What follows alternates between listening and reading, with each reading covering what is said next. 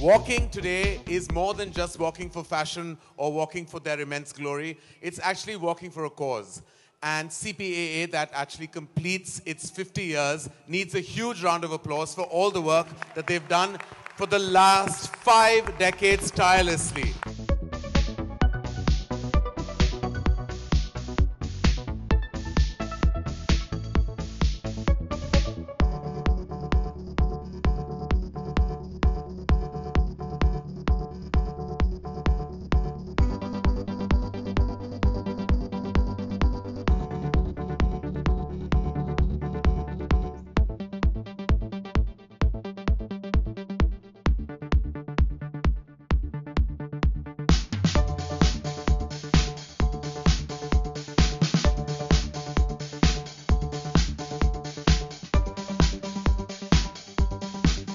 Most importantly, thank you to all these wonderful people up here on stage who have taken time out from their busy lives, from their busy schedules, to be here to support a very important cause.